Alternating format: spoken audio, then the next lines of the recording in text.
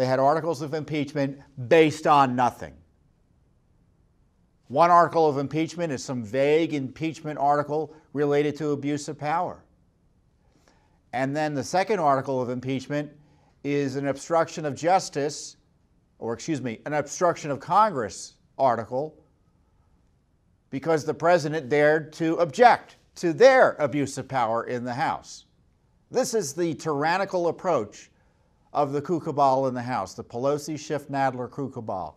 They are saying that the president's constitutional objections to their overwrought, invasive, illicit subpoenas and requests for internal White House deliberations and testimony from top White House aides requires his impeachment and removal from office. The president has every right under the Constitution and the law to object to these issues. Thanks for tuning in. Be sure to subscribe to our YouTube channel to catch all the latest news from Judicial Watch.